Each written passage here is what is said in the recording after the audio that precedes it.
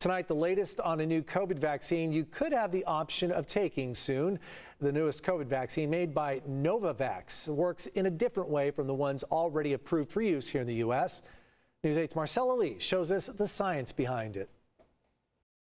This could soon be the fourth COVID vaccine option here in the U.S. It's easy to store and transport, and the way the Novavax vaccine works is tried and true. Novavax is developing what's called a protein subunit vaccine for use against the coronavirus. It uses harmless copies of the coronavirus spike protein grown in insect cells. They're actually using moths. The proteins are then extracted and assembled together into virus-like nanoparticles. Scientists mix an immune-boosting compound called an adjuvant into the vaccine.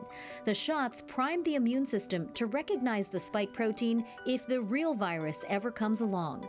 There are protein-based vaccines against other diseases, like HPV and hepatitis B, so it's not as novel a technology as some of its vaccine competitors. Novavax plans to seek authorization for its vaccine in several countries by the end of September.